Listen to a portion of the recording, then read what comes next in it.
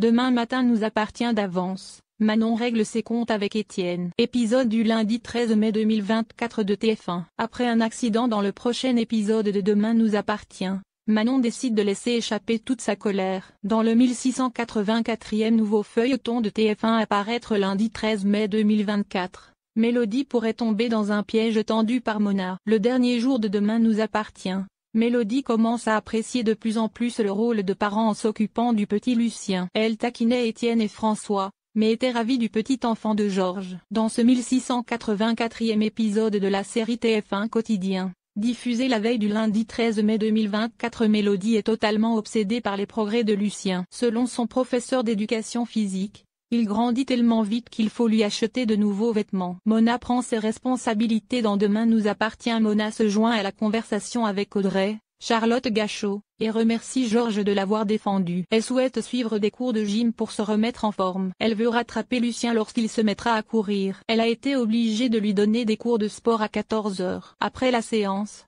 Mona, Catherine Benguigui, a trop mal pour lever la jambe. Elle fait semblant lors d'un appel téléphonique à la compagne de Georges, Maëlle El Ajaoui, et fixe un rendez-vous avec Mélodie, Nelly Lawson, la semaine prochaine. Le policier et chef du département scientifique lui dit qu'elle est tombée dans un piège. Elle ne pourra pas s'en débarrasser. Manon s'effondre sur TF1 parallèlement. Aurore, Julie Desbazac, souffre toujours de problèmes de somnifères, mais son état s'est amélioré. Elle comprend les intentions d'Étienne, qui avait très peur de Bénédicte. Honoline Magnier. Nordine essaie d'avoir des nouvelles de son ex-petite amie, mais celle-ci est de nouveau bouleversée et le rejette. Manon règle également ses comptes avec son oncle. Elle a causé encore plus de tort à son fils et l'a donc expulsé de la famille. Cependant, la jeune femme ressentit de la douleur et eut des sueurs froides. Aurore panique en voyant son enfant malade. De plus, Étienne, Patrick Guélineau, mène la police dans la mauvaise direction, et Karim, Sami Gabi, a besoin de temps pour s'en rendre compte.